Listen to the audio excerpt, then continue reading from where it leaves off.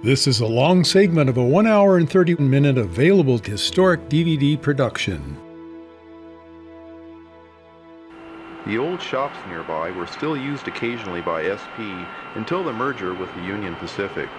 The vacant foreground area used to have yard tracks for storage of equipment. At one time, this shop was busy rebuilding locomotives, such as seen here. Thousands of steam and diesel locomotives have been through this place. As one example, they remanufactured over 500 locomotives at the Sacramento shops in the 1970s.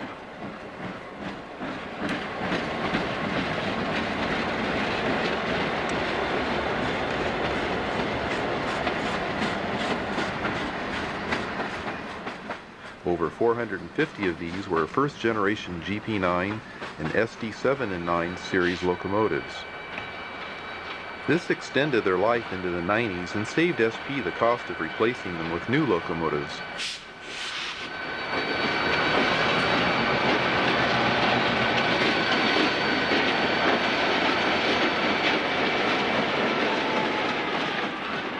Another model of rebuilt locomotive is the SD7, which SP used for hump and yard service even into 1997. The number 1504 here still retains its full set of headlights from the early days, whereas the second unit, 1508, has had the oscillating Mars light removed and a Santa Fe style rotating roof-mounted light added. This conversion happened to most SP engines during the aborted Southern Pacific Santa Fe merger of the mid-1980s. Let's take a moment to hear the unmistakable sound of old non-turbocharged EMDs drag a heavy cut of cars.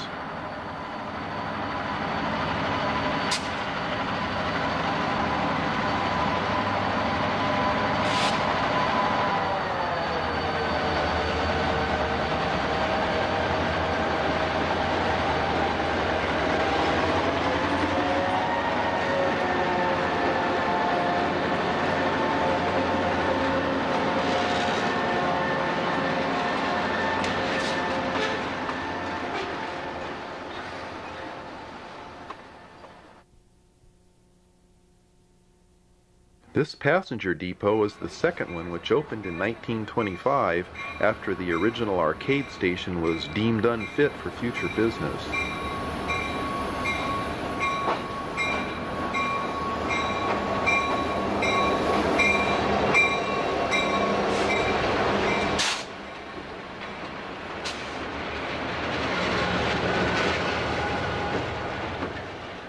This scene, shot in 1995, shows a typical SP local with an eclectic mix of locomotives heading for Roseville and cruising right by the station platform.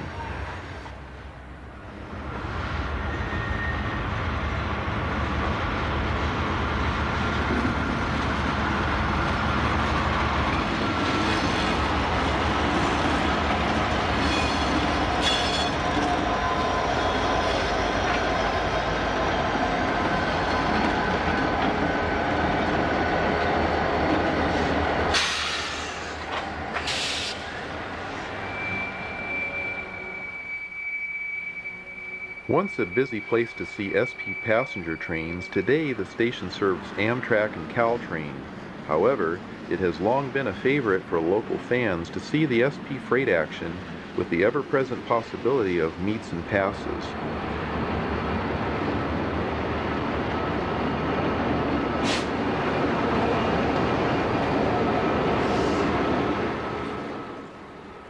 This was another good location to see lots of run-through and foreign power on SP trains in the 90s as well.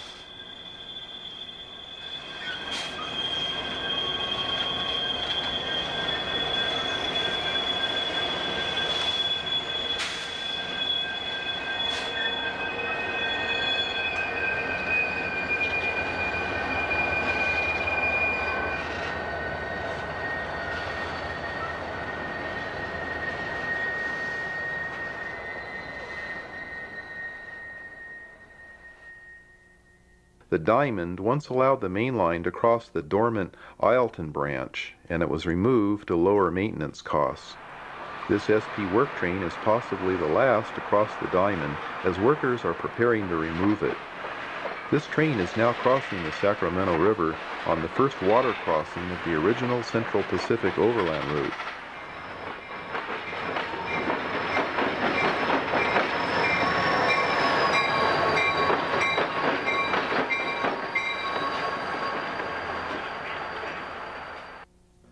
This bridge was replaced in 1911 with this motorized swing bridge to clear boats needing more clearance than 14 feet. The bridge has two levels. The upper is for auto traffic, while the lower is double track for trains only.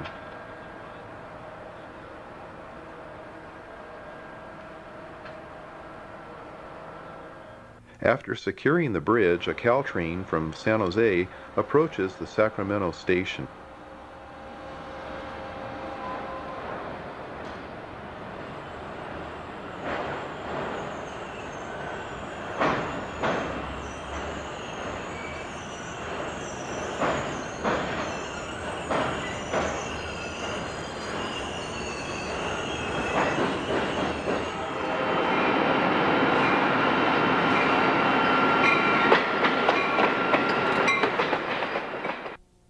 This important location was one of only a few SP towers left in California.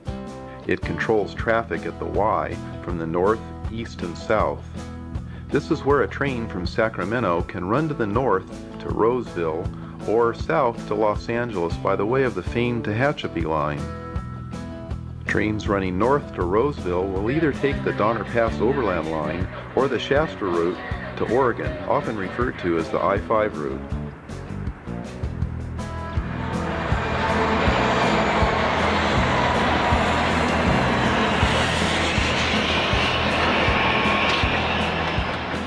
Inside the tower, we find the old-style interlocking controls used to set the track switches, and they also tie into the signaling system. Working here is a tower operator who adds human judgment to decide which trains will be routed through here first whenever conflicts arise. Judgment for efficient traffic management and of course safety is a difficult thing to automate, but eventually this tower will disappear like all the rest that have vanished in American railroading.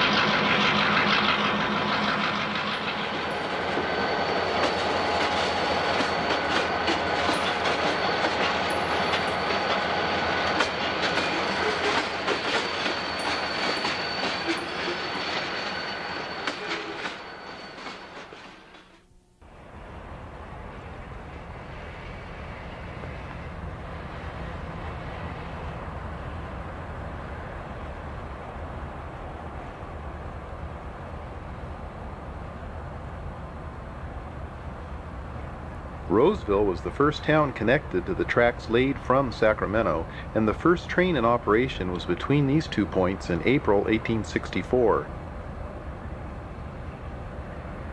Before this, Roseville was just a Y off the Donner Pass main line for trains heading to Portland to the north. Until it was torn out by Union Pacific in 1997, this was a major classification and hump yard facility with full shops, engine rebuilding and repair facilities, and lots of activity.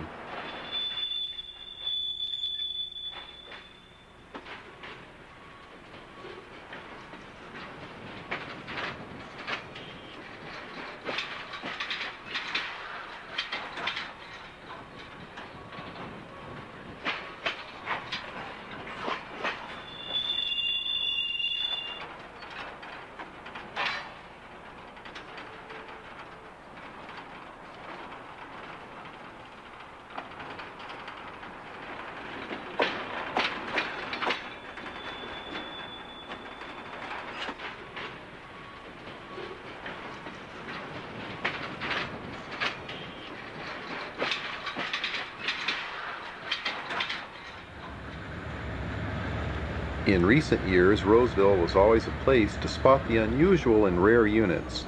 Many trains that came through here were powered by units from many other U.S. railroads.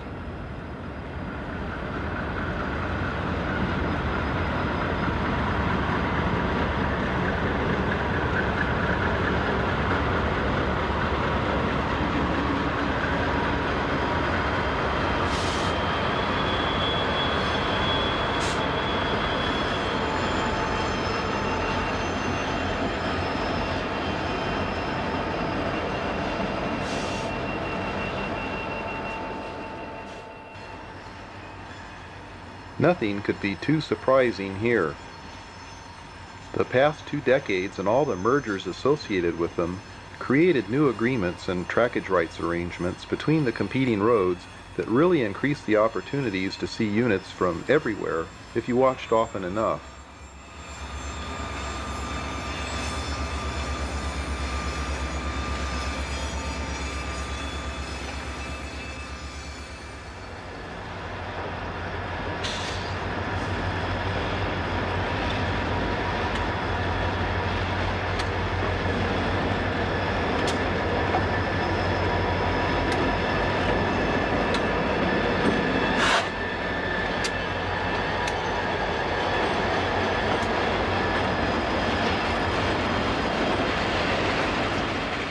SP also tended to lease units from many sources during their struggling and rebuilding years of the 90s, and the units showed up from leasing companies such as Helms, EMD, and other railroads such as Santa Fe.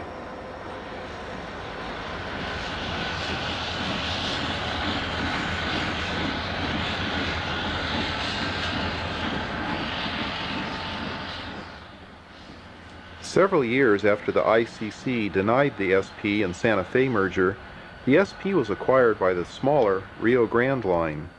These 2 lines already had experience with joint operations, and SP and the Rio Grande seemed to almost freely intermix their power, even before the 1988 merger of the Rio Grande and the SP. These 2 had been working as partners ever since the Union Pacific and Southern Pacific had ended their mutual arrangements of cooperation in 1980.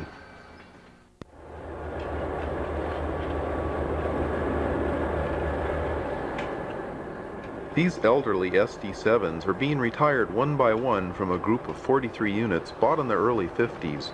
This model found a niche in hump yard service where its low-speed mannerisms and non-turbocharged diesel are a match for the task. Originally a demo locomotive, 1518 is SP's first SD model bought in March 1952, and it was still running in 1997 as the elder statesman of locomotives on the roster.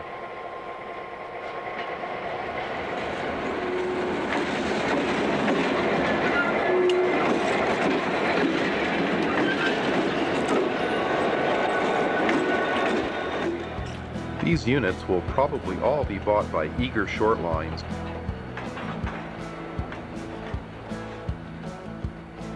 Dozens of diesel models from EMD, Alco, FM, and Baldwin have disappeared, but these machines just keep going.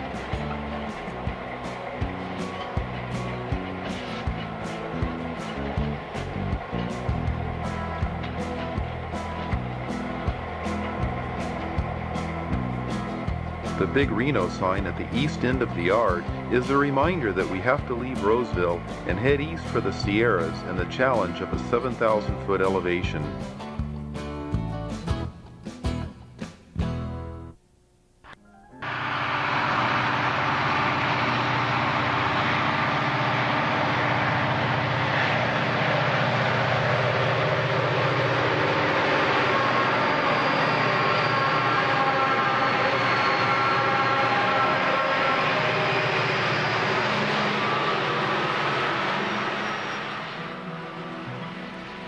The building of the Donner Pass line was a remarkable achievement, especially in view of the 1860s period.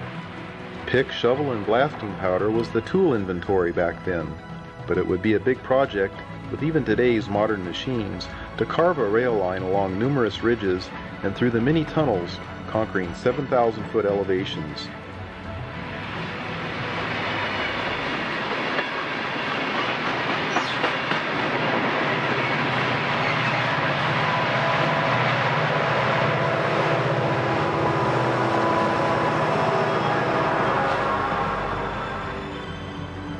All this was accomplished with year-round construction in the country's heaviest snowfall for any railroad territory. Many years have seen over 60 feet of snow. The average was 35 feet over the last 100 years.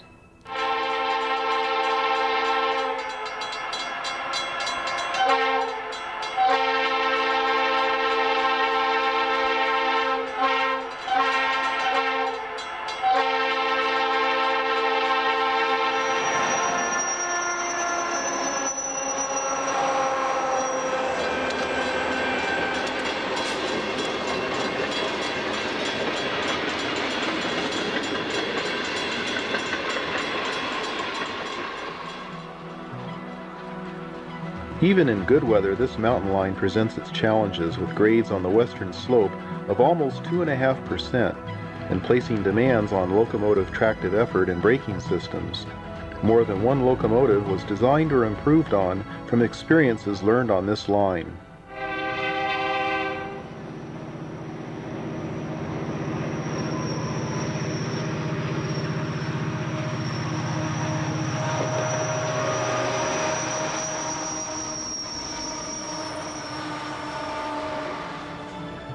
The Roseville to Colfax section has a modest 1.5% grade for eastbound uphill traffic and a steeper 2.42% grade for westbound downhill traffic on the number 1 track.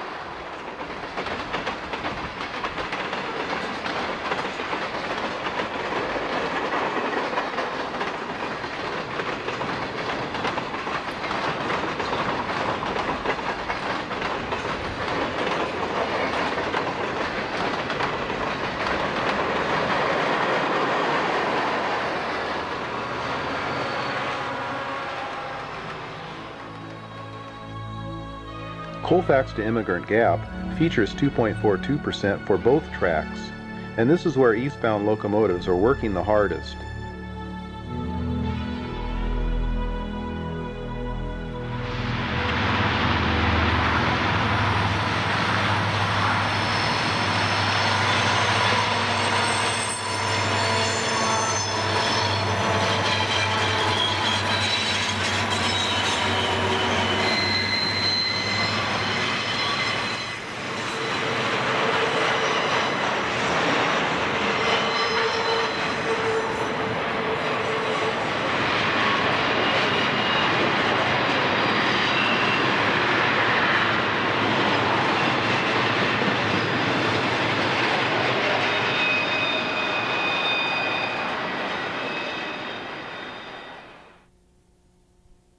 After reaching Immigrant Gap, the grade lessens to 1.9%, but in the old days, trains entered an elaborate series of nearly 30 continuous miles of tunnels and snow sheds that made it miserable for the crews to breathe or see in due to the smoke from their own plus previous trains. Later, when diesels took over and became increasingly powerful, they would tend to overheat and have difficulty with combustion, as lead units would foul the air for trailing units. Because of the steep grades, in the steam era there were 9 walking inspections required of downhill westbounds to look for mechanical problems.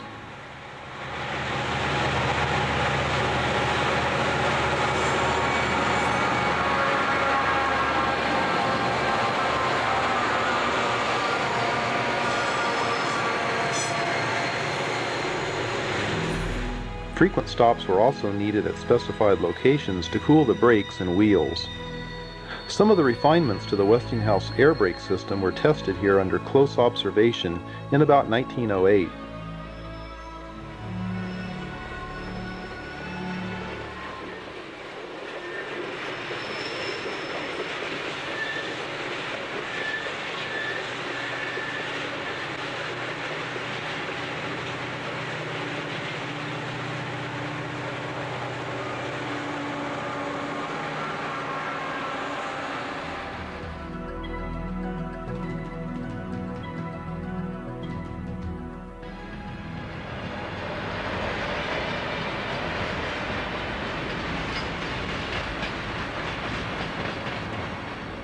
The steady climb continues to the top at 6,900 feet for the eastward track and 7,032 feet for the westward track.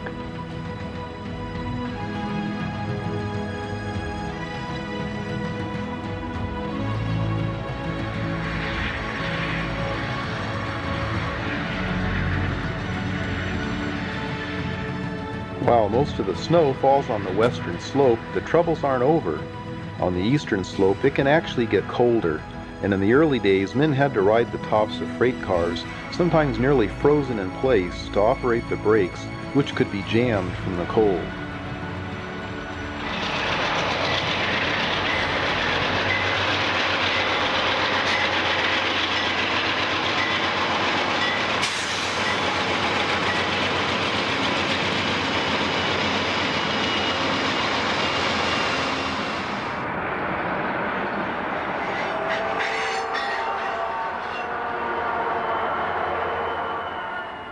Many of these problems have been greatly improved concerning safety, crew comfort, and operating efficiency, but it will always offer challenges to the workers and equipment designers.